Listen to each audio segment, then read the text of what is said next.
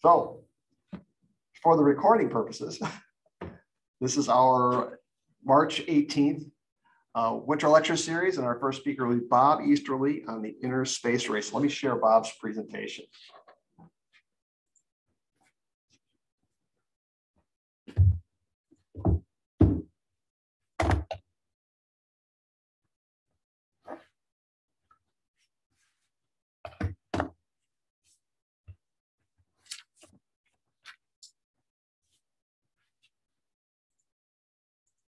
How many people do we have remote? We have 14 people remote.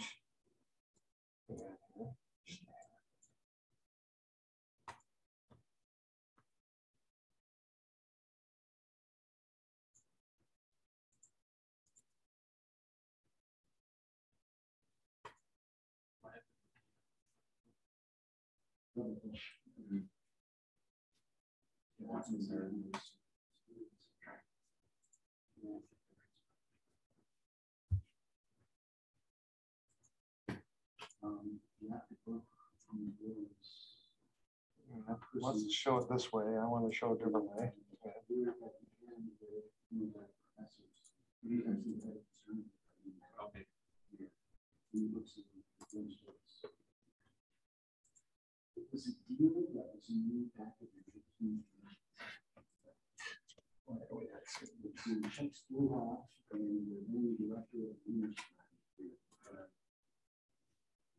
If they wanted to set up like that now, would it happen? Or? I have no idea. All I know is that Chuck School is damn well. Always a fun time, right, Mark? Of course. As you have to try to work these things out. He was a VP the giant Kodak. I was loading Marty's up. Oh, you just had something that was out of the mercy. Yeah. There we go. All right. Sorry for the inconvenience here. Now I just need to share that. Push space bar to advance or mouse click. Yeah. All right. You guys see the presentation? Folks online? And change.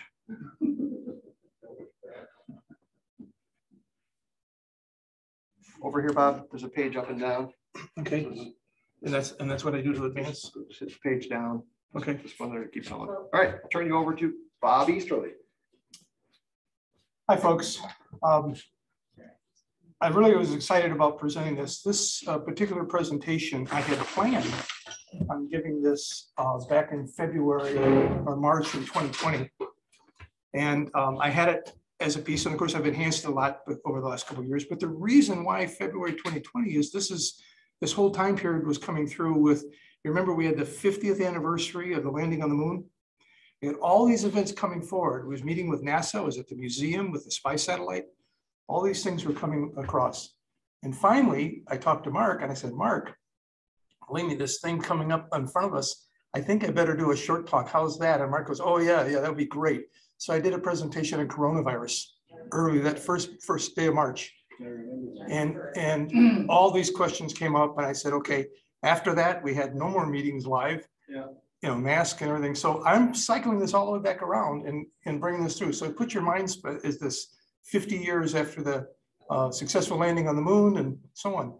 And what I'm trying to inform you here is not only was there an outer space race, but I'm going to tell you about an inner space race. There was a lot of scientific endeavors that were going on. And you'll see why the name is called what it is. That's page down. Hang on one second. Going all the way on the right hand side of the top. Yep. There we go. Okay. So any credits I'll give you to the end instead of talking through those pieces. Okay. So let me just give you an overview of what we're going to talk about. Well, it cycles all the way back. What's happening now? We have a brief conflicts. We'll talk about the conflicts between the United States and the Soviet Union and how this kicked off in those right after World War II. We're going to learn about this expansion of knowledge about outer space and inner space. And I'm not talking about particle physics. And we're talking about how Hollywood, if you remember this time in the 50s, early 60s, how Hollywood dealt with all these movies about going into outer space and about, Journey to the Center of the Earth. So there's a lot of things happening. And then we'll talk about digging deep into the earth to find this particular area, this boundary. And we're going to learn about some urban legends and hoaxes that occurred.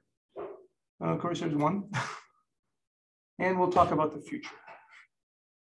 Okay. So let's look at what happened here is after World War II, a series of events occurred. First of all, you remember what happened after the war? We helped the Soviets, we cleared, the Nazis were defeated. And through an arrangement, Patton wanted to go into Russia and be able to help rebuild, just like we did with Japan and other countries. They didn't. That was a big mistake. And what happened was, is the managers at the time said, the president and managers at the time said, listen, is there a problem? Nope. Okay. Okay, great. Thank you. What they said was, no, we're gonna go ahead. The Soviets want to be able to take part of this. So we divided up Germany. And everybody's going to help manage this safely. Remember, before Russia was working together. Well, all of a sudden, they took over Poland, Ukraine, all these areas were taking over that property. And what happened? Well, Stalin, you know the story with Stalin, with all the things that he did. Okay, he puts up the Berlin Wall, Iron Curtain, right? And then they come over in 1949. This is right after the war. Their spies came in, stole the atomic bomb, and detonated atomic bomb, right? So we're getting tense. What's going on with this regime? Okay, so now everybody's worried about the atomic bomb, and all of a sudden they had the hydrogen bomb. So suddenly they do ICBMs and also long-range bombers. They're going to be able to deliver that weapon to us. Okay, so what did we do? And this gets you into the preface to what we're talking about. So the United States gets together by 55, President Eisenhower. This is before the UN. He decides to meet together in Geneva. And in Geneva, like they said, listen, we don't want to have a war with it. We don't want to fight this again. We don't want to have World War III. Let's go in and let's have an agreement. Let's just monitor what you're doing over in your country. And they didn't. They said, the Soviets said, screw you. We're not going to allow you into the country. And so we started doing all these programs to try to get over there, to try to figure out what they're doing. I mean, how many missiles do we aim against them? It affected our spending. So we started doing all kinds of things. We launched 600 balloons and only a few dozen got back. And the government opened up to all types of investments in science. And again, right, the moonshot, all the missiles, everything we did led to this. Okay, remember the U-2 getting shot down? So the big thing is everything changed. 1955, 56, and they're getting approval, doing all these science projects, not really talking about going to the moon. And all of a sudden, they send up Sputnik. And Sputnik took a big impact in the Rochester area. People tracking Sputnik. Remember, we had talks about this. Where's this going? What are they going to do? If they can put a payload like Sputnik up in space, weighing 185 pounds, if they can get a ball using their ICBM missiles, they can drop a bomb to us anywhere in the earth. So what did we do? Well, remember, this is the, if they can do that, remember the duck and cover? Remember that they started installing air raid sirens. And all these things came out, building bomb shelters, massive expenditures all around the country. The threat from the Soviets, which they're still there today, right? Okay. The military was doing all the development prior. So what was happening now is they moved it over and said up, look, we need to have, just like they did with the shuttle, we need to go from the military building these things. We need to go and get all these separate companies, McDonnell Douglas, all these companies to build the rockets, to build the equipment. We need to have everybody jump on this. So that's where NASA was created. Okay, and of course, later you remember the story about President Kennedy making the announcement. Okay, so this spread everywhere. A big excitement. Congress, senators, everybody's spending money toward education and people going into engineering. School kids practicing, how are we going to live on these planets? What are we going to do? Through travel. Okay, and of course, Hollywood had their role. Okay, so how did they deal with it? Do you remember watching some of these movies?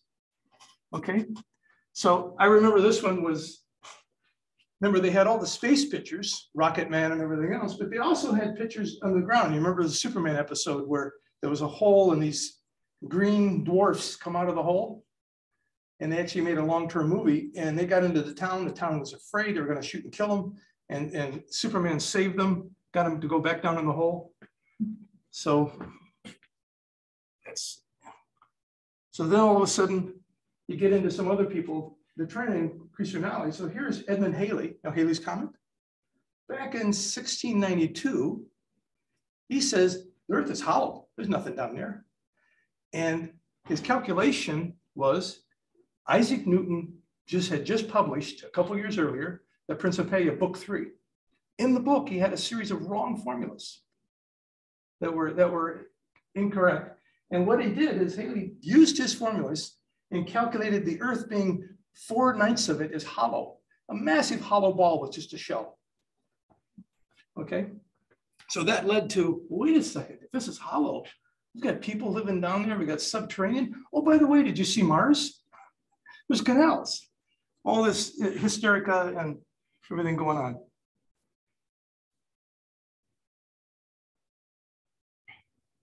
Okay, so then we get the space race. So now let's look at what we really know about, what do we know about going into space? Well, none of everybody's, we're cramming for that. Remember, we're sending people up in these short trips.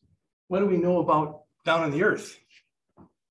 Because remember, the Soviets wanted to do the same thing. So Lord Kelvin said, look, all the way, well, he said this whole Earth is solid. He disagrees with that. And he said the Earth is solid, and we have this thin layer of magma, and that when it gets pressure, it pushes the volcano, up to the volcanoes, and that just wasn't true. Finally, there was a group of geologists called mobilists that said, look, everything's moving around, there's plates and drift. And there was a big arguments going on because some people called fixists said, oh no, there's not plates, it's just a solid crust. What are you talking about? They won out and had the theory that there's continental drift. And finally, the key person in 1909, Andrea, it's hard to spell, the whole row of it, a Croatian, said, listen, he sat there and had these detail maps and he was tracking seismic activity. And when it went in, he was trying to figure out why it's going through different speeds. He was really outlining the science. So if I can explain, here, I'll bring up a couple pieces. There you go. So what happened here is he calculated that if an event occurs, if it goes strictly through the crust, it may travel at 6 kilometers. If it goes all the way down through this barrier, this moho, and into the mantle and comes back out, it shows up minutes earlier, much, much earlier than it does if it follows the crust, much shorter path. What is causing this? It doesn't make sense. Why is this occurring? Okay, so let's get a little brief description if you're not to cover some of these things. So what's seismic activity? So seismic waves, there are several types. There's a P wave, and when an event first happens, there's that initial shock, and that travels the fastest. Okay, that goes through everything: rock, mountains, lava, water. And then there's the secondary waves, and that's the one you see the pictures of. The secondary waves is all of a sudden it hits, and there's this right angle, this shearing up and down the movement, destroying buildings. Okay, that cannot travel through liquid. So they use that information when they look at the waves, so they know that the P waves are making it through, but the S are not, so they know there's liquid core. And there's a call the surface wave travels along. Okay, so this helps them map for the detailed readings. They can actually see the different boundaries in the Earth and see what's liquid and what's solid from all their signals. That's how they're figuring it out today. I mean, they've not drilled a hole through the crust, right, all the way. Okay, so this leaves all these questions. Why did they move faster through the mantle? How are we going to dig a hole? How are we going to do this to figure this out? What is the material? And you remember, a volcano, say, erupts and brings up some of these large stones. They break them open, and they came from the mantle, and they're filled with diamonds, certain types of stones, right? So they know a lot of these elements that we have in the Earth are all from way down into the mantle and below, and are being brought up by volcanoes. So they're saying, my goodness, all the things we're going to find. So here's an example, one of the holes here. And you remember, just like when you're looking at a telescope out in space, you're saying that was so many million years ago or a billion years ago. The same thing when you dig a hole. As you go down, you're looking to see what is down in those depths. Okay, so there's some other mysteries. Hold on. Let's get set up for you. Okay, so there's a lot of things happening at the Earth. Let's try to do the whistle one there. So I think it was the first one. I just need to do a new share. Yeah.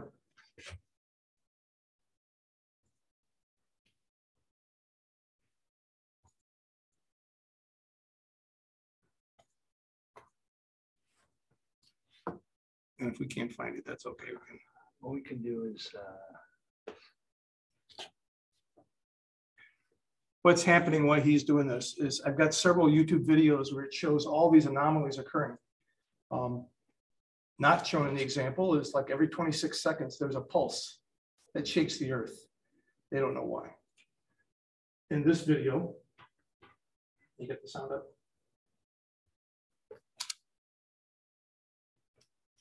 Do you guys hear it online? Might be hear it online, but you may not hear it. I can hear it. I can hear it. Okay. The Earth has a whole series of whistles that are emanating from the surface going out into space, and our satellites pick up this. You think it's quiet out there? It's really noisy. Okay. If you share and optimize the video, that'll allow you to do that. So you have to only share. Okay. Want to do it again? You want to keep going? It's up to you. Go ahead to the next one. Do you want to share whichever one? Yeah, these are both dramatic from the. That's why I picked them for you. I'll have them if people need to get these links. You know. Did you want this one too? Sure. Let's do this one. You hear any audio from this? We don't. You're going to hear this massive rumble as some of these recordings have occurred down in the Earth. So what part of the videos that I had here, I'll just give you a quick description. People from around the Earth, they think it's, they're thinking tinnitus, and they're actually reporting this low-grade hum and vibration. And they got vibration maps where it's being picked up through the rock densities and stuff around the Earth. And it's actually coming from the Earth. And there's a series of them where they're trying to track these. They don't know why some areas are much louder than others. A lot of people may not hear them, but the recording instruments are showing these large vibrations. No, it's okay. What? If you unshare and reshare optimize the video, that'll do it. They're hearing it online where we can't hear here because of the. They can hear it online? Yes, they're great. Oh, Yeah. let's just plug in the speaker. We'll just keep moving. We'll just keep moving. What did you say about invading the USSR? What did I say about invading? Invading- I don't understand. Let me answer. That was meant for somebody else. Okay, good. all right, so get back to Well, if they can hear it online, that's Yeah, good. you're good. I guess maybe they can't.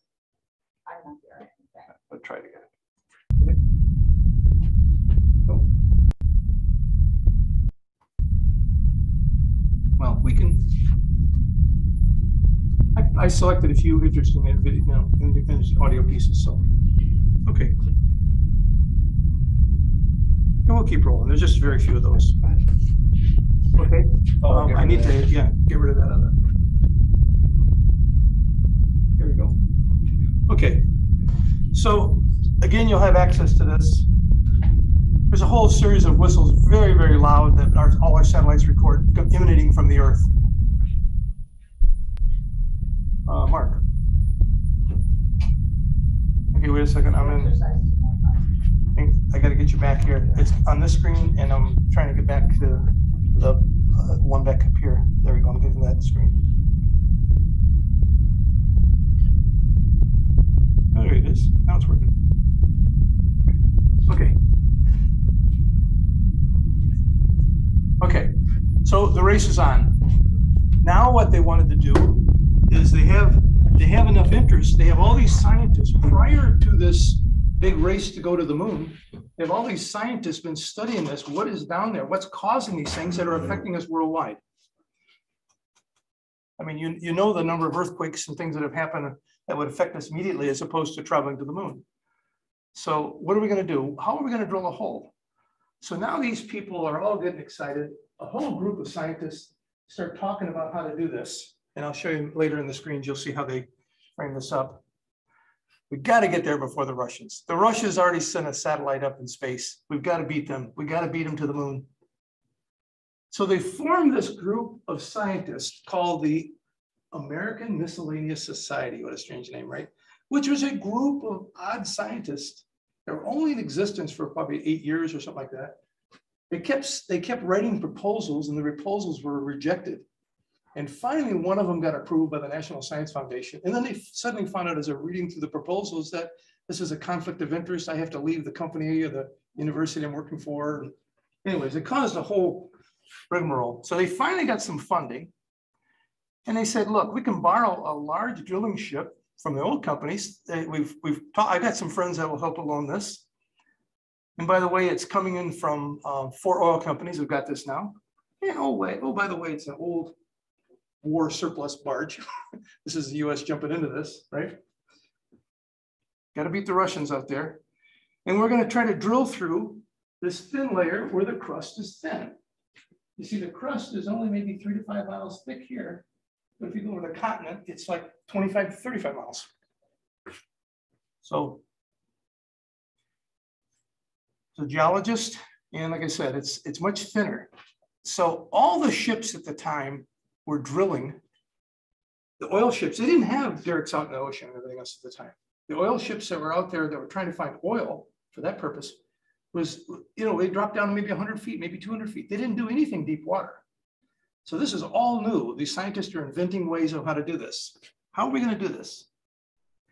So they come across this ship, and they spent all these months outfitting it in San Diego, and they put all these motors on the outside.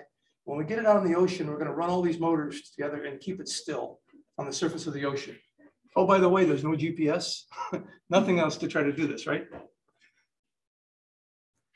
So the fortunate thing, so here they put the motors on the outside, and then what they did is they lowered a big circle of these large anchors, probably big pieces of concrete, and sonar buoys and some buoys on top, and the ship, he would look at that and using sonar, be able to keep the ship straight.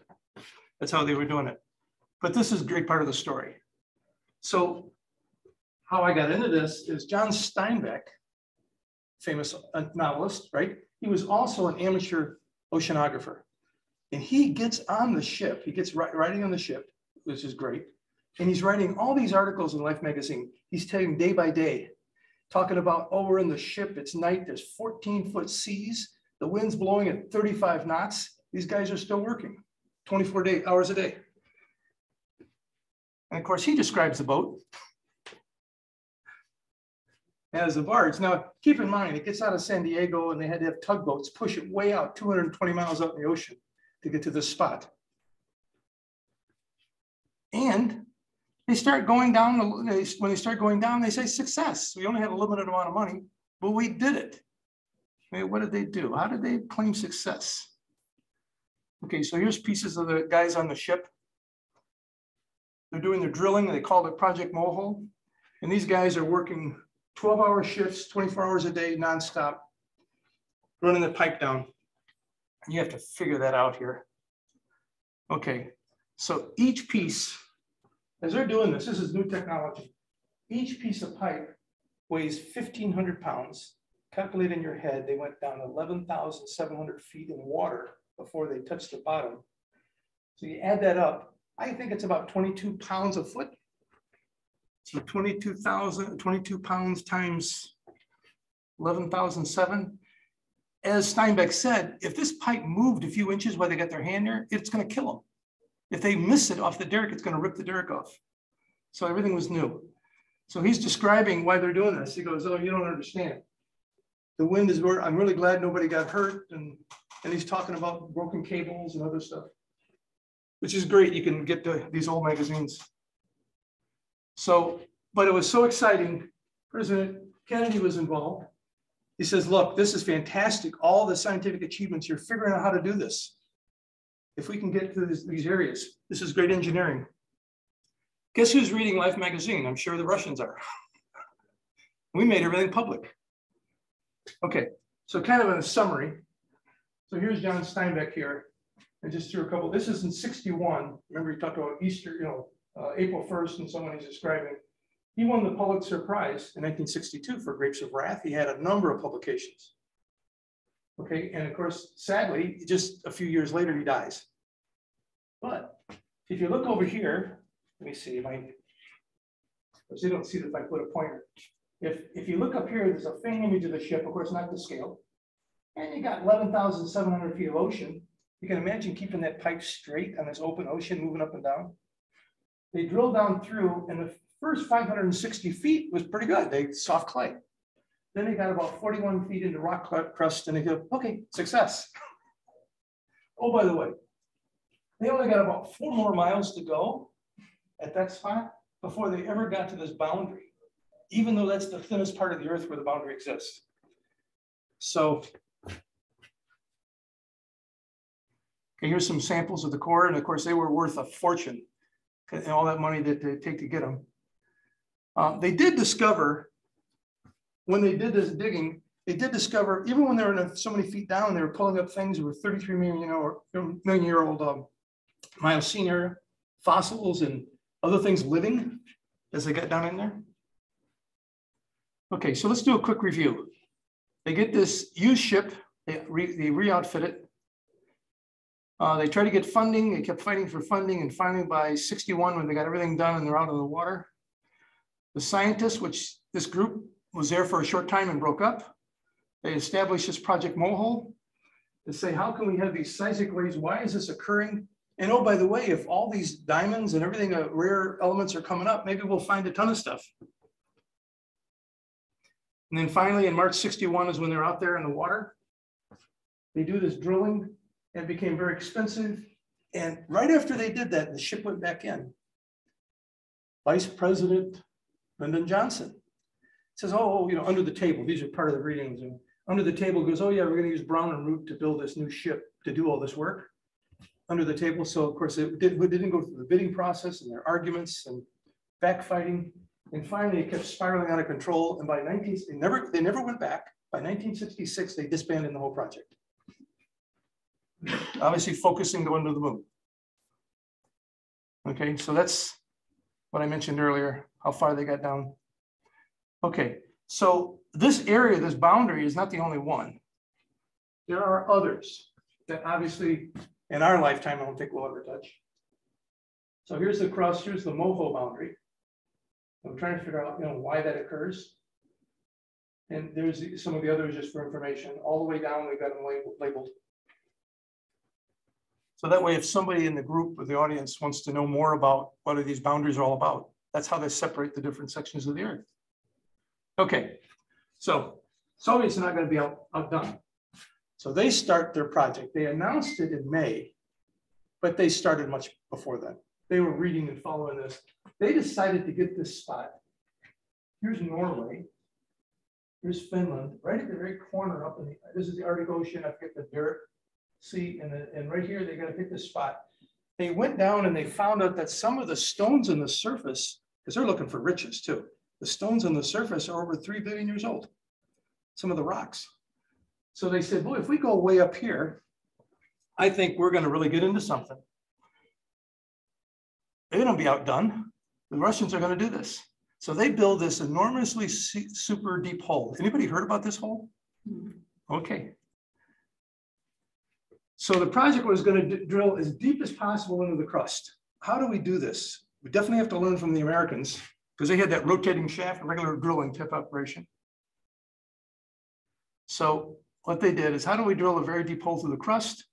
So they realized that they just couldn't put in, the Russians doing this, but they could not put in a rotating shaft.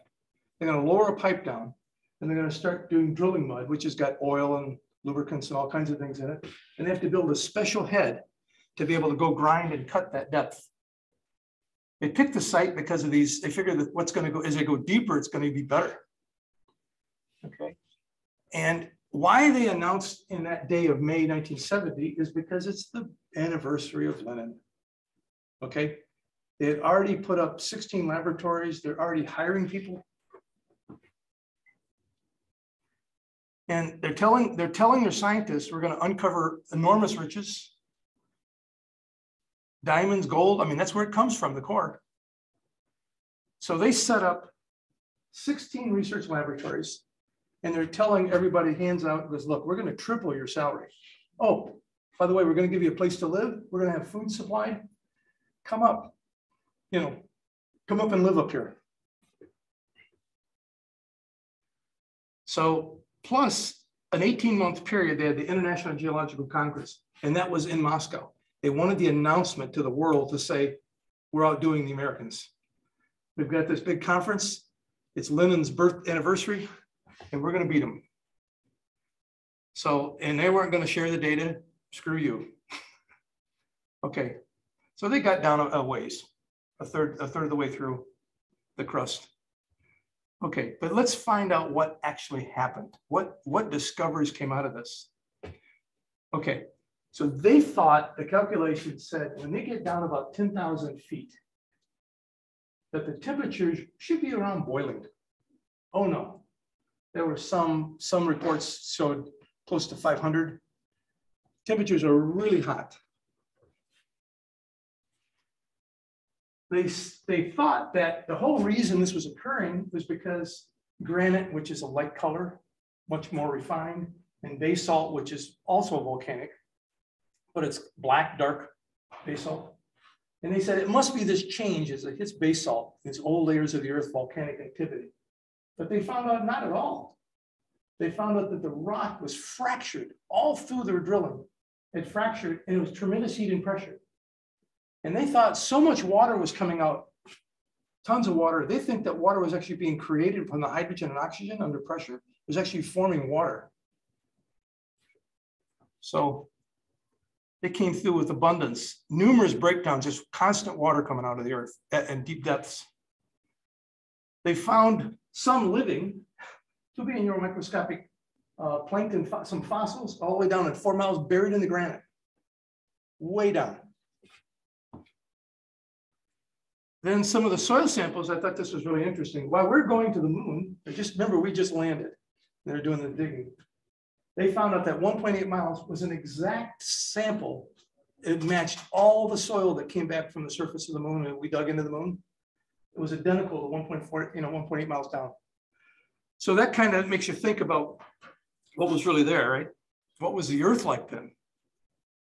Okay, large quantities of gases, and that's what they said. They were thinking some of the gases were forming water and so on. And instead of thinking that the rock under tremendous pressure and temperature is denser, is actually decreasing, becoming very porous. And the stone and the rock down there actually became like plastic.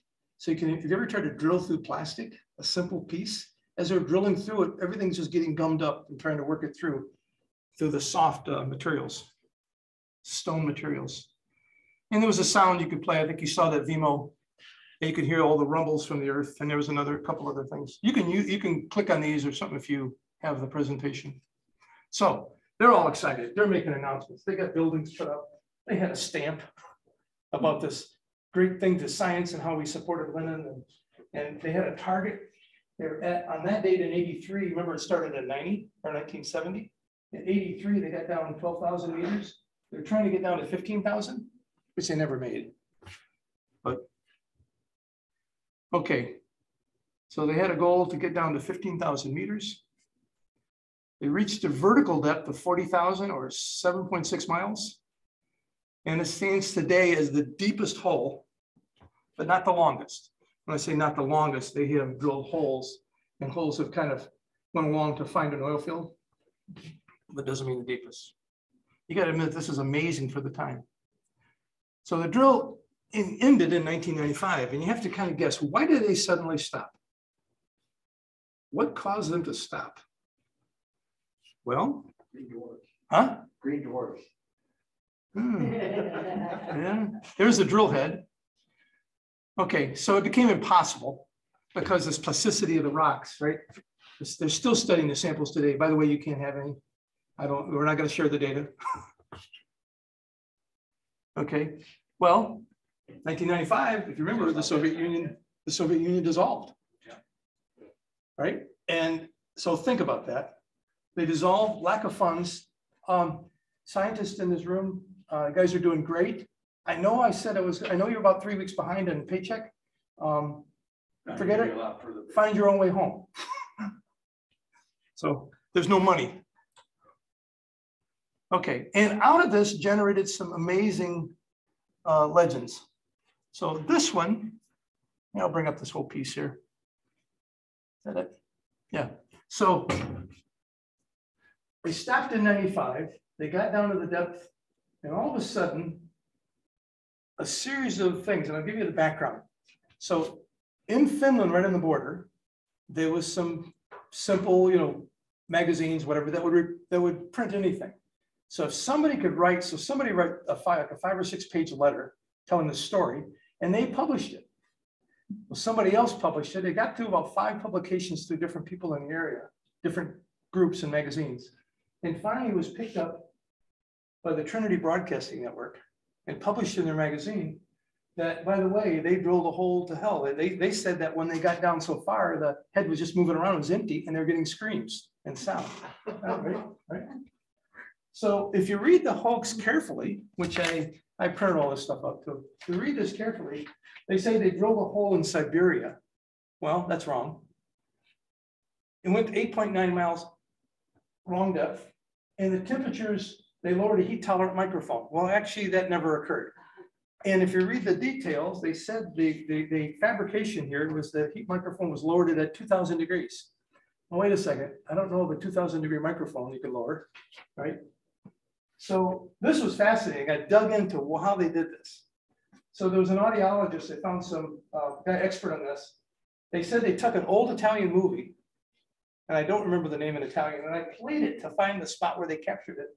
And when they sent it to the United States in '72, it was called Barren Blood.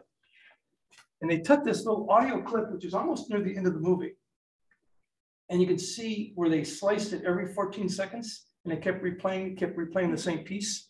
And you can hear all these screams that were fabricated for the movie. Identical. So I think if you play this is Art Bell. They got it on the West Coast and a national broadcast, and he's talking about it and so on. So this got replicated, and finally in 92, 95, it keeps getting updated. They said there was an apparition came out of it, and they said there was medics had to treat the people. As you go farther, this just keeps spiraling into a classic legend. So anyways, not all's lost. Okay, so back again. The crust is much thinner under these depths. There's the different layers in the boundary, and these are types of rocks. So this would be a basalt rock. They're talking about what's in different layers, but they don't know. They're only judging this from seismic activity. Okay, so like I said, now all is lost. So they learned from the American experiment. They never knew how to do this. From the American experiment, they said, you know what?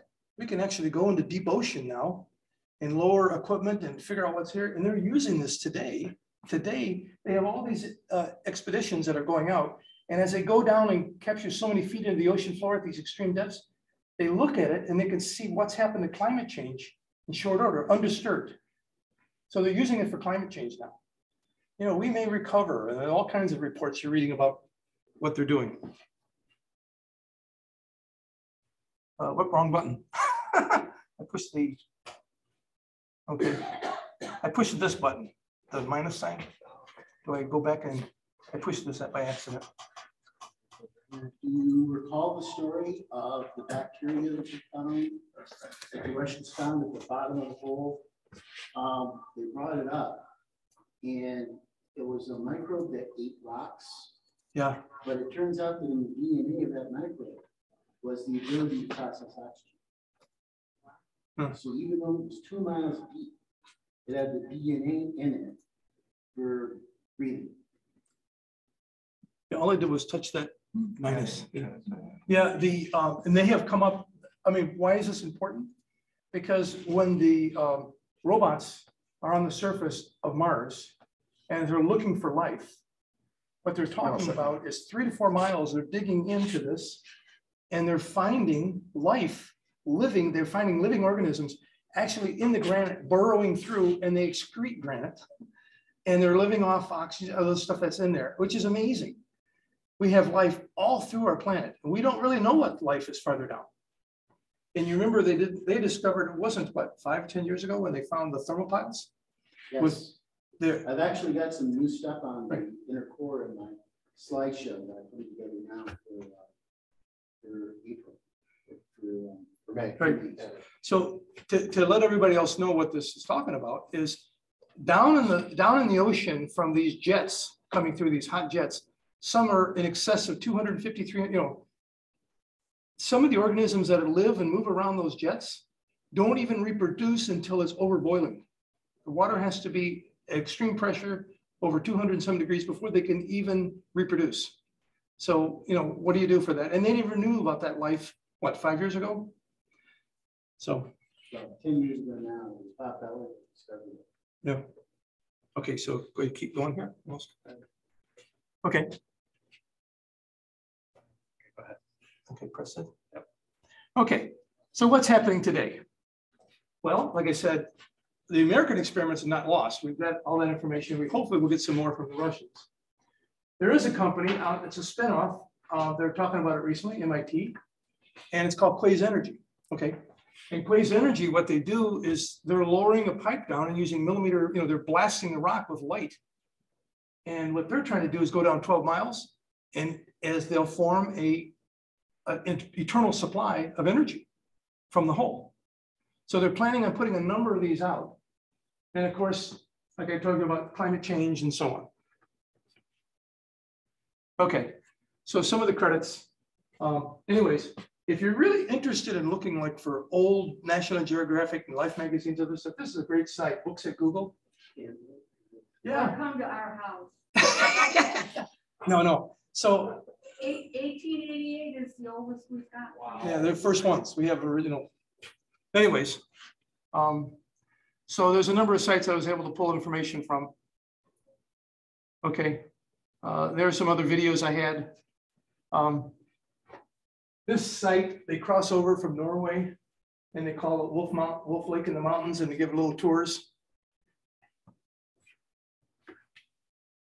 I'm scurrying through here. There was another hole that was beating the Russians, but then it got, you know, taken over. Okay, just information. So some photographs. Here's a building. Here's what it looks like today, all destroyed. People visited the spot. They got it welded shut. Obviously, they don't want any aberrations to come out, you know, any little green people. And here's some other photographs out of Life magazine. And I was reading this 30,000 pound tube. It cost him $8,000 to buy the diamond drill head. And you could read in there where the guy lowered it and screwed up something and he lost the cable, he broke it, and he had to stick down a fishing hook. And they were talking about heavy rigging stuff. So they do the drilling, and then they go lower a core, and they grab the core material and pull it out, and then they go back to start drilling again.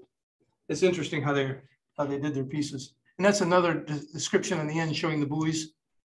Okay, that's it. So any questions? Of course, we don't hear audio, right? Yes. If you're digging holes that deep and if they hit lava, what's to stop that from erupting and pushing right back up through the hole? Dave Thompson's asking if they dig a hole and hit lava, what's to prevent the lava from coming back up the hole? So the Russian hole was what, maybe 9 inches at best.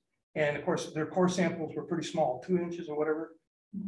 The one deep in the ocean, I guess if lava started coming out of that, it would have a lot of miles to travel, several miles to travel through the ocean before we'd see it. That could start. It's possible. That was, by the way, the second Russian hole. The first one got down and the head broke. Yes. And they pulled out what they could and then started drilling on the sea wall. Yeah, I think there were 5 total. 5 total? Yeah, I think there are 5 total. This is the one that they advertised. But again, I say up front, I'm not a research geologist or a specialty in the field, but this was a really fascinating study that tied into this race. So I guess we out of it, a lot of the science came from us, oceanography and climate change and everything else. And the Russians kind of held it back. They were thinking they were going to get rich with all these minerals and new elements and everything. Okay, any other question? Thanks. Yes. We watched that documentary today on Italy and the mountains, you know. How Italy's moving? Does the that boot? have anything to do with what you were talking about? It does with the place. So Cindy asked if, Drift. Cindy Yes. Easterly was watching a documentary about Italy moving, physically the whole The peninsula. boot's really moving to the east. It was- And wanted to know if this had anything to do with what we've learned from this borehole thing. What It's- channel was that? Probably plate tectonics. Yeah, it was mystery of Italian mountains or something like that. It Something, but was a documentary. was on Apple But- Plus or So something. let me throw a thought to you. Let me throw a thought. Consider the Russians set up Sputnik and got everybody to change from military and establish NASA. What if the Russians hadn't done that? What if we would have went into Russia and helped them rebuild and help their cities and so on, right? And maybe, if you have to think back to this, maybe there would have been no race to go to the moon. You have to kind of think about this as pluses and minuses, that the competition, threats and competition actually cause us to invent ways, just like the World War II and all the things we developed. Necessity is the mother of invention. Right, Exactly. right. And they never got the funding to drill this hole. It was still been a mystery. In H.G. Wells, The Shape of Things to Come, the first rocket to go to the moon was launched in 2035. 2035. H.G. Wells, what was the name? The Shape of Things to Come. Shape of Things to Come. The first rocket launch was in 2035. Yeah. So we're getting close. Did I say it earlier? You know, the Russians had a moon rocket. Oh, yeah. Yes. Oh, yeah. And in fact, that was one of the really cool things that happened after the war. And they had this a long time ago on that slideshow where the Russians actually showed the US astronauts the lunar landing.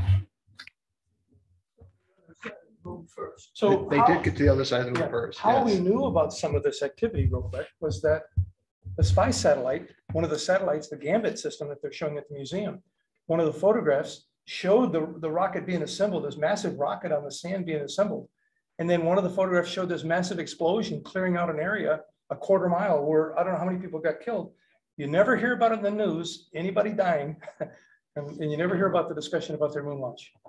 Or how many astronauts they lost in the process. In the loss of Yeah. process. Wow. It's all real quiet. It's just all success. A story came out Okay. later on about I'm done. one of the moon rockets that they used was actually one of the Soyuz rockets. And what they did to make a lunar lander, to make something deep with the lunar lander, was they put 5 of them together. And when the thing launched, it peeled like a giant banana. And Lost stock Apollo banana. was sitting in the stands about 2.5 miles away. Yeah. And one of the boosters flew right over top of them and landed 1/2 mile behind them. It's a little frightening. Yeah, That was the last time the Apollo crew ever went to a rocket launch. yeah. Anybody want popcorn? You know? Thanks, Bob. Thank you very much. Get Marty's presentation queued up here.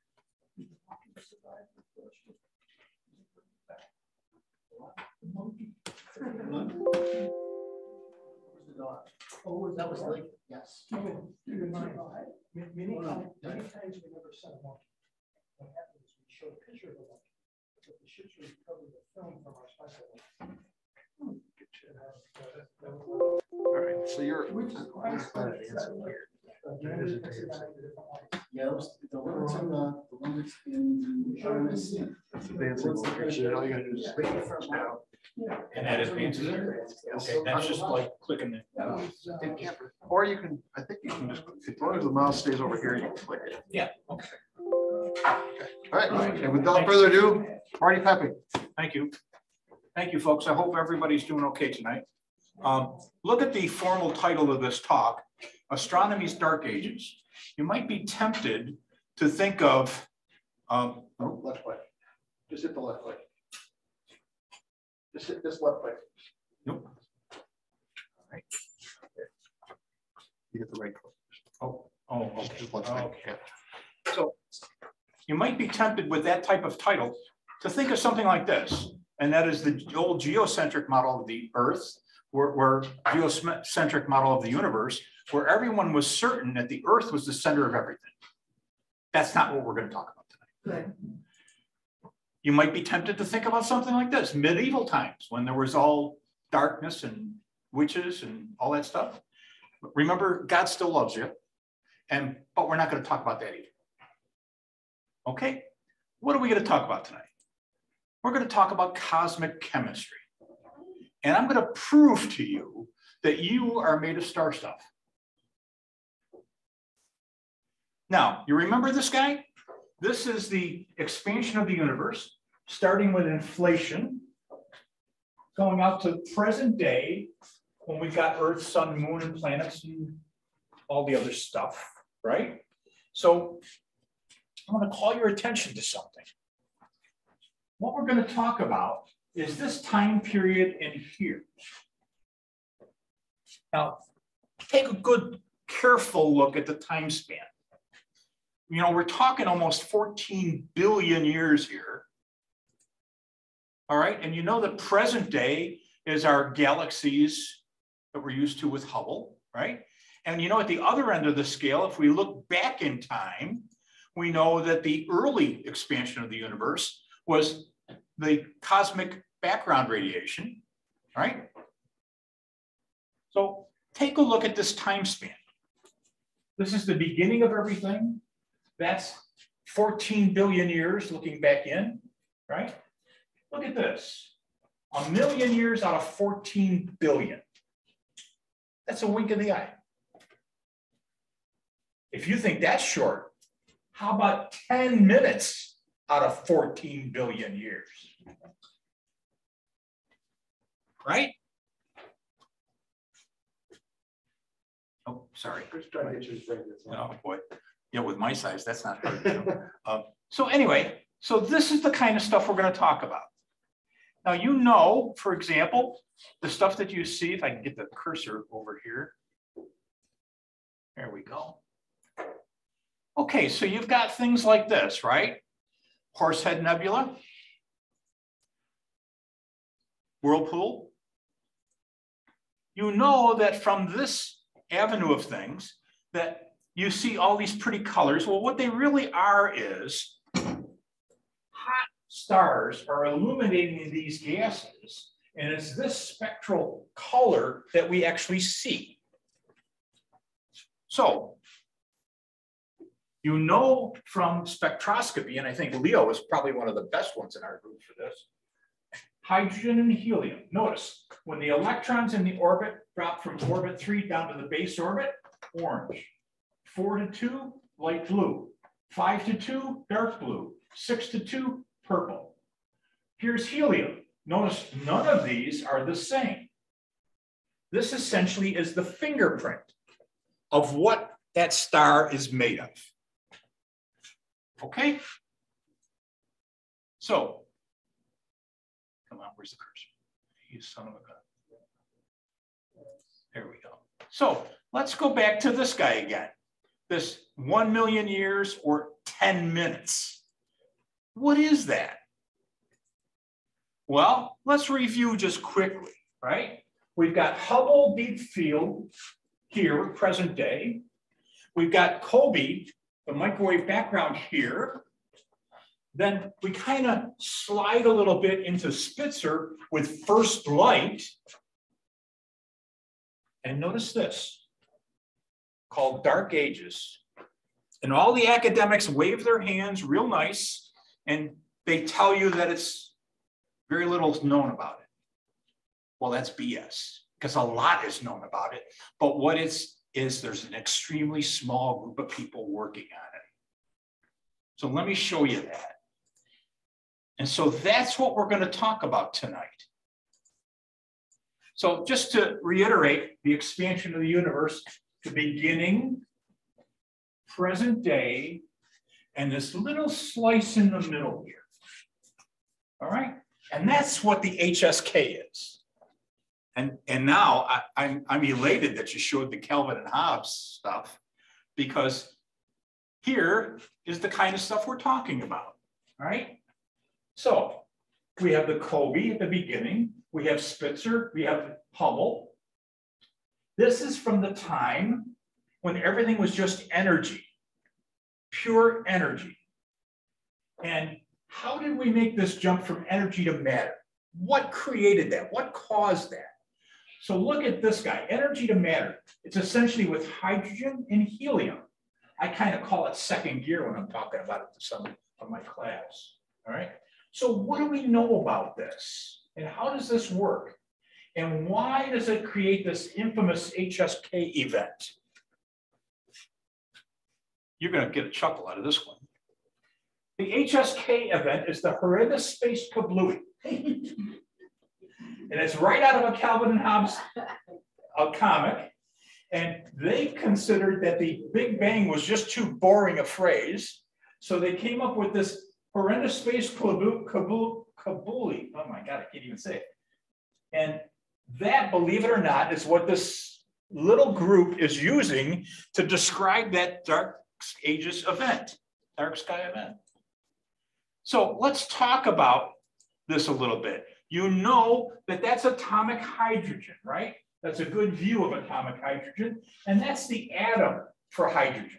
It's got proton as a core, an electron, and those orbits that I was showing you before depends on how much energy that atom is storing up. Baseline orbit 2, way out here, lots of energy to give up. Okay. That's our galaxy above it. Yes, yes, yes. And that's just the hydrogen associated with that. Yes, thank you. So you remember this from high school physics or chemistry class? This is the periodic table. There is an interesting derivation of that periodic table, and that is where these elements have come from. Dying low mass stars, exploding massive stars, merging neutron stars, cosmic ray fission, the Big Bang fusion. That's the roadmap for where that stuff comes from. And if you doubt that, I'm going to show you how that happens. But first, we're going to talk about this guy, hydrogen, and that guy, helium, the two simplest elements that we know of. Okay, so the abundance of elements in the universe. That is a map of the pretty much most of the stars that are made of. Hydrogen, helium, carbon, nitrogen, oxygen, and iron. Look carefully at this vertical scale. What is it? It's a logarithmic scale. People don't do well with logarithmic scales. Your vision is logarithmic. That's why you can see on a bright sunny day, and you can see in deep dark in the bedroom when it's dark at night. Here's what it looks like on a linear scale, which mentally most people can process. Hydrogen, helium, and everything else is down in the noise.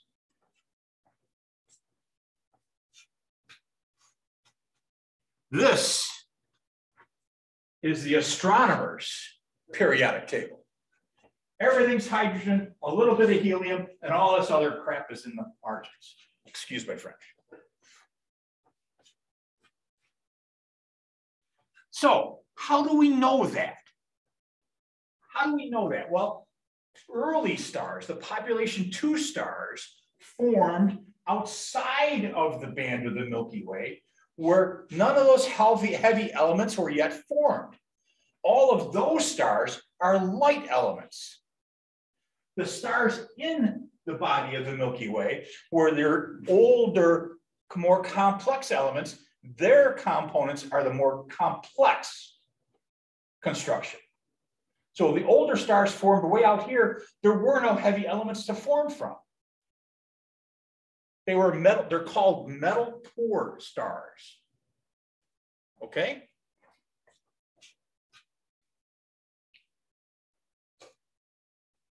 So an atom structure, you saw what hydrogen was like before. So this is helium. Notice the difference. 2 protons instead of that 1. 2 electrons in the outer orbit instead of just that 1. Something new. 2 neutrons in the core. Okay, remember we said that's the second most plentiful element in outer space. So we have these 2, they call them noble gases. There's your hydrogen, there's your helium. Notice how close they are, except this doubled up essentially of that guy. Think of the expanding universe as cooling down. As it's expanding, it's cooling down, right? So hydrogen gas cloud keeps getting denser and denser just from the sheer Coriolis effect, right? This is a few light years across, and as this spins, it pulls in on itself from just mass. There's a basic problem with this, though. Well, think about it. It's like squeezing a water balloon. You squeeze it and squeeze it and squeeze it, and it pops out somewhere else. So there's a reverse pressure pushing back out on what you're trying to collapse in. Okay? Now, let's take our nice little simple hydrogen. And now we've got this nice helium. I mean, how do we get from there to there? How? Let's take a look. You have isotopes of hydrogen. Deuterium, for example, is a hydrogen molecule with what? A neutron in it. I don't see one up there, but we can make this synthetically. And that's what deuterium is. It's got a proton like it's supposed to have, and now it's got a neutron. If the hydrogen has no electron, just a core proton, it's called protium. This guy is called deuterium. You can also have one where there's 2 in the core. That's called tritium. Any of you know about early atomic physics, these 2 things, deuterium and tritium, ought to stand out like a flag.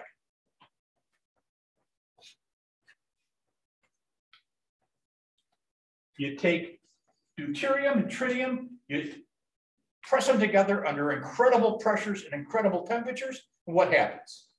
You get a neutron, a helium atom, and a boatload of energy. What is that? You guys know this process. You really do know this process. And that is called what? Fusion. That is essentially nuclear fusion. Okay? So we've got this hydrogen and this helium that we're messing with.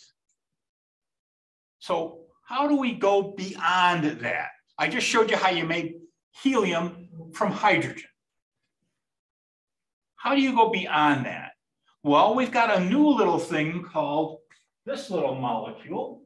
It's helium and hydrogen with an extra electron. Now, if there's any chemist in the crowd, you ought to recognize that guy. Let me show you what it is. It's a hydride. Come on. What's going on? I see a tear, but I don't see a tear for some reason. Okay, Mark, where are we broken here?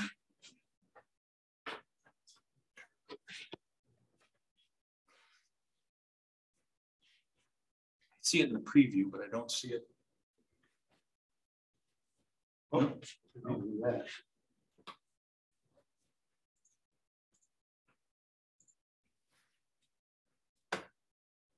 Maybe put the, there you go.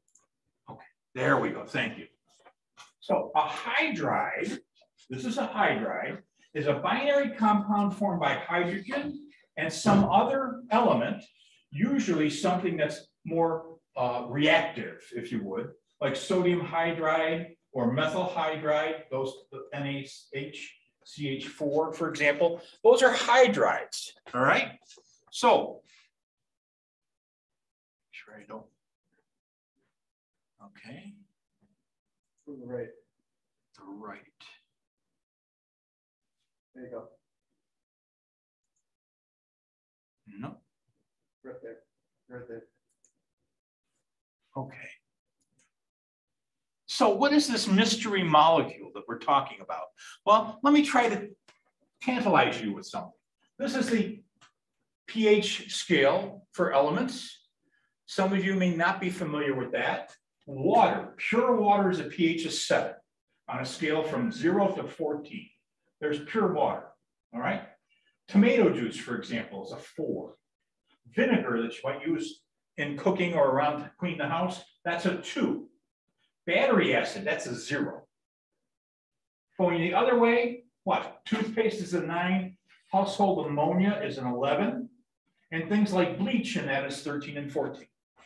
This is a common pH scale that, unless you're a chemist, you might not appreciate that.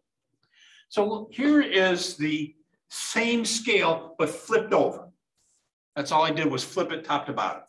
And let's talk about this guy.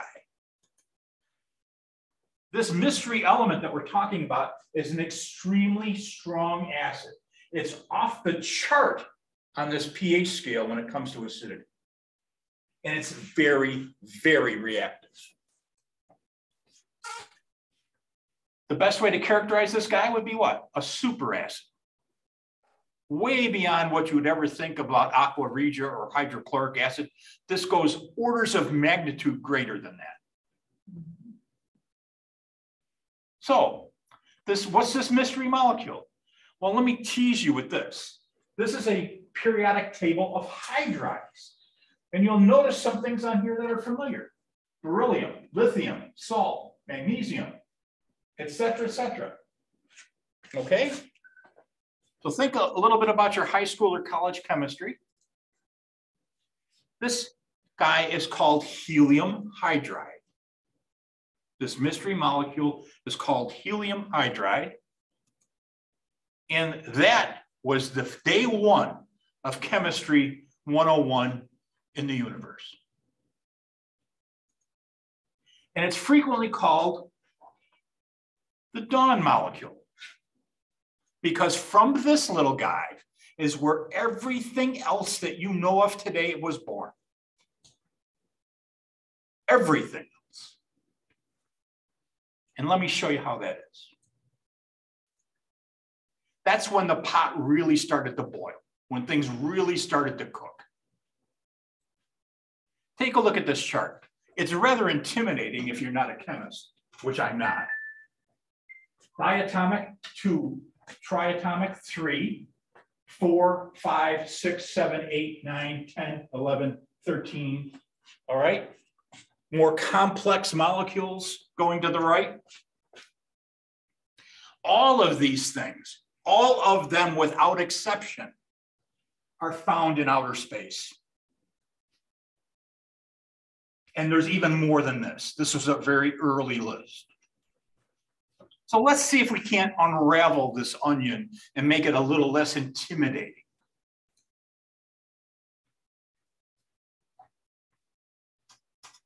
Take a look at this, all right? H2, molecular hydrogen, this guy. First one on the list. Most hydrogen that's on Earth is molecular hydrogen. This guy, benzene. If you ever went to the dry cleaner, you were exposed to benzene. Carbon monoxide, you certainly know what that is. That's that guy. HCl, hydrochloric acid. And SiO2, silicon dioxide, is an element in quartz. How about the next one? Okay, H2O, you certainly know what that is. Water, right? And CO2, carbon dioxide. Again, these are all made from that one little molecule. And oh, by the way, there's the water. That's the atomic structure of water. These two atoms share electrons. That's a chemical makeup of it, if you're a chemist at all. And that is an electron micrograph of an actual water molecule. I don't know if you can read that scale. That's 1 nanometer.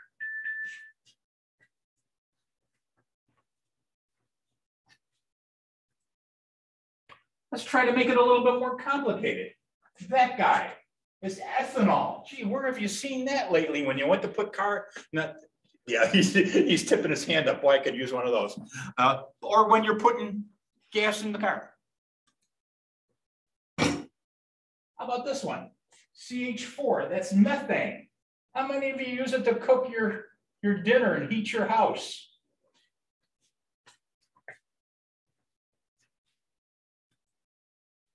And then finally, take a look at this guy, 8 atoms, methylforming. Any biological chemist in the crowd? Formic acid. That makes up a component of your RNA and DNA. Every living cell that we know of on this planet has got formic acid in it. Every single one. There, again, as a reminder, is the origin of the solar system elements based on which stars they came from. As a reminder. So let's talk about the process. What's the burning sequence of stars? Starting out with hydrogen, right? That's element number 1. And when that's consumed, we start burning helium. When that's consumed, we start burning carbon. And then neon, and then, can't see that from here, sorry.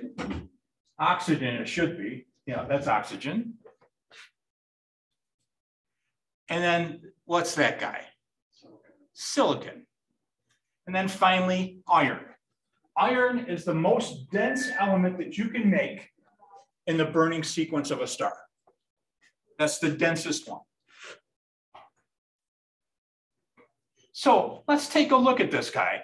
Obviously, that's a shot of M78, but the molecule known as helium hydride is believed to have started this. That was the prestone, if you would, the coolant for the stars. And as these things cooled, this started making the formations that we see now. Now, there's a basic problem here. What is the problem? Well, let's take a look. Oh, come on.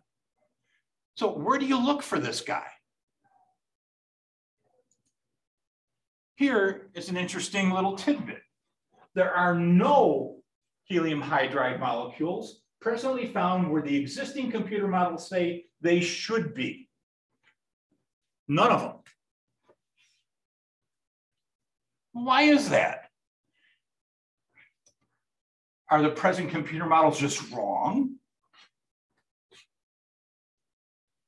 Or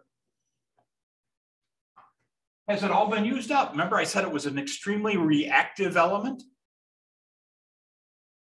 It's like trying to put out an alcohol pad on the table and come back a few minutes later and wonder why it's all evaporated and dry. It's a very reactive component. Or is there another possibility? Oh, I'm sorry. How do I go back? Right click? Page up. Okay. Or is the present detection threshold, our ability to detect it here on Earth, just not sensitive enough? In other words, the detection threshold needs to go way lower. Our ability to detect it is too high. We need to be a lot more sensitive, in other words. Okay? Now, what would make you think that? Well, helium hydride detection in itself. All the original, even if we assume that all the original helium hydride has been used up because it's just too reactive, could there be new helium hydride being formed, generated right now?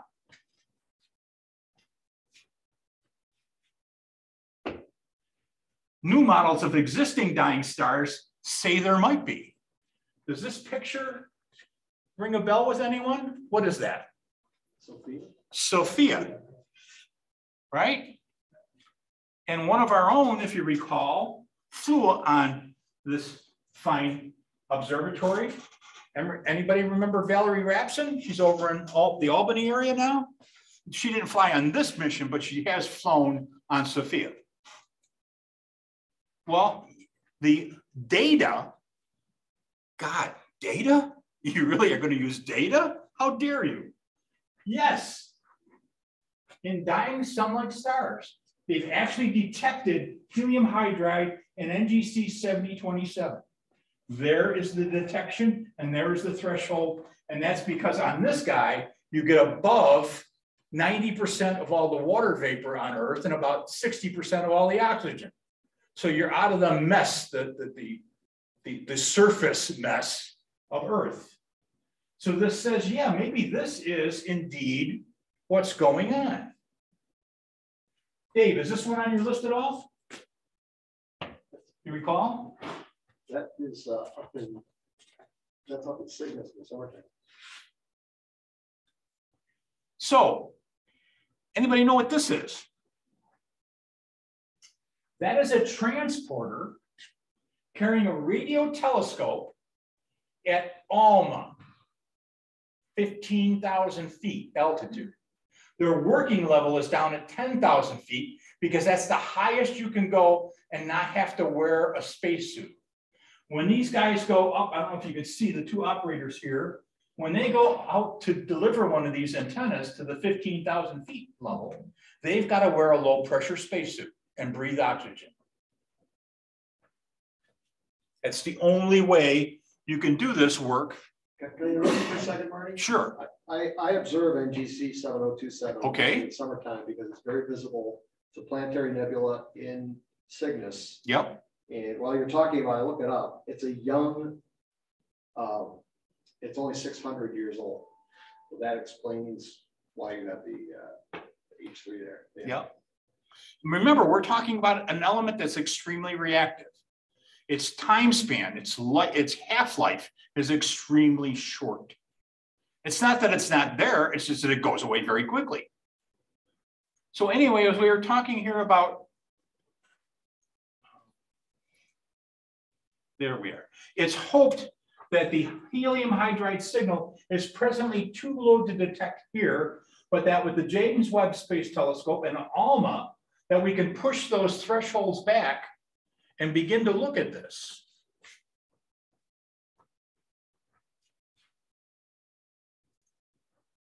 And there is an example, I'm sure you guys have seen this in the news recently, James Webb Space Telescope with its orbit at L2.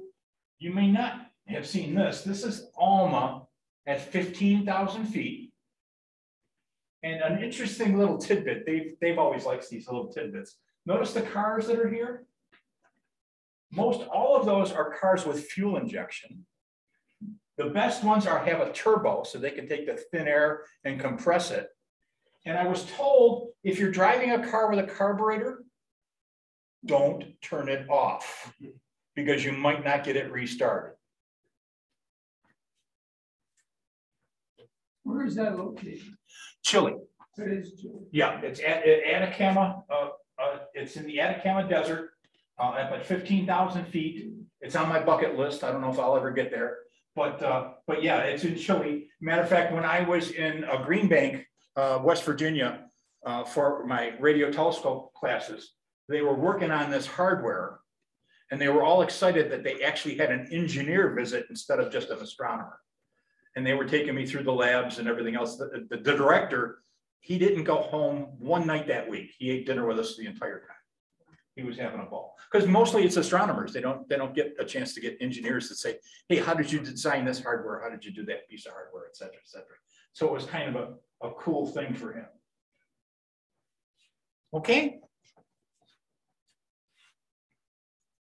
And then finally, here is the coup de grace. This is your solar system elements. This is your makeup. Notice 73% exploding massive stars, under 17% for dying low mass stars, 9.5% for the Big Bang fusion, just a little bit of stuff, and then 1% for exploding white dwarfs. So this is your chemical makeup.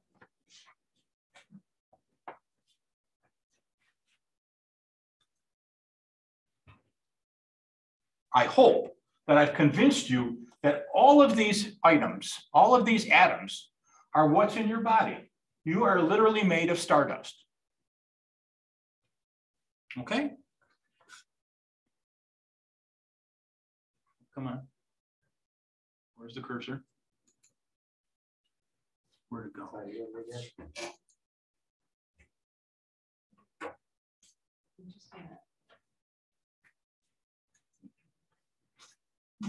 For some reason, it's just Keep going right.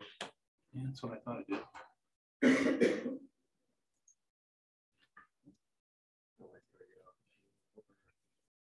There we go. And given Mark's perfect intro earlier tonight, I just couldn't resist putting this guy in here. Sometimes I think the surest signs that intelligent life exists elsewhere in the universe is that none of it has ever tried to contact us.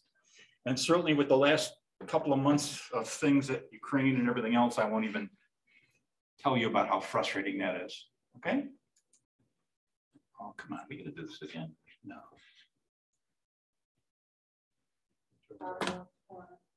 Yeah, that's where I thought it was.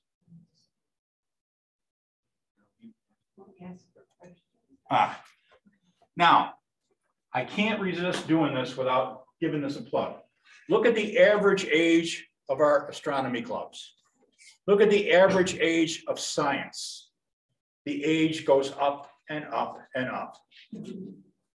Right? Just look around here. Do the world a favor. Find a young mind that's interested. Mentor them. Most of you know that I mentor engineering students here on campus still. Engineering mentoring. Just because you can make a pretty diagram of it doesn't mean it's going to work or doesn't mean you can build it. That's about 40% of the entire problem. You got to make the parts or buy the parts, put it together properly, debug it, and test it and actually take data before you know it's working. Before you know your theory is verified. Do the world a favor and find a youngster that you can mentor. They are young minds. They are open. They suck this stuff up like a sponge. I'm amazed at my grandchildren and how much they're able to do at early ages. My youngest grandson is writing his own code. Barb, how old is that? Is Adam? 8 years old, and he's writing his own code. It's incredible when they're given half a chance what they can do. And that's pretty much it, folks. Any questions, please?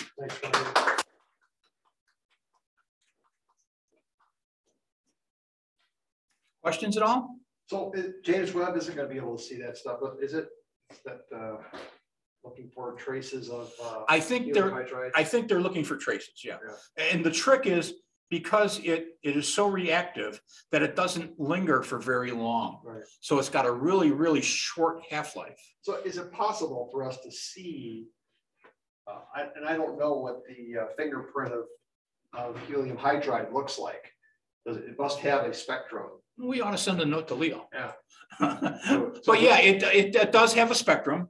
And I'm sure Mike would be able to rattle it right off if he was here. Yeah. So I think just the last couple of days, Dave made support is James Webb. We've got some official pictures. They've got the mirrors all aligned. Yeah, they got it all aligned. All the segments are aligned to one spot. Yeah, which is a fantastic photograph. I mean, I don't know if you've seen that. Photographs of stars. I forget how far back. Yeah. Well, they're not going to be able to verify the stars yet, but the alignment is going fantastically. I mean, way better, way quicker than they had thought. Okay. Any questions online? Anybody watching have questions? Questions, Jeff? Jeff Carson says, thank you. Good talk. Thank you, great talk.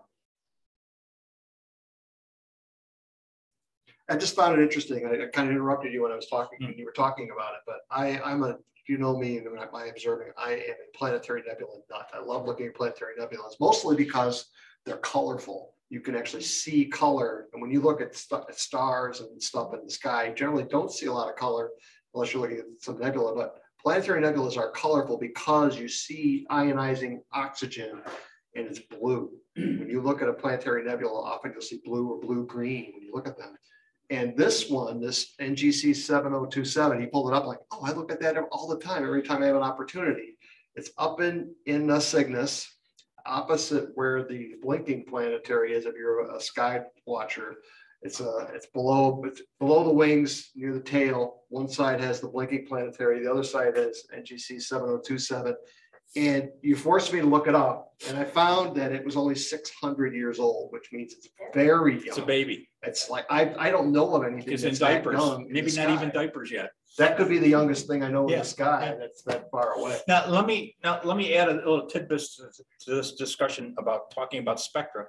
You know, my passion lately has been radio astronomy. Some of you know.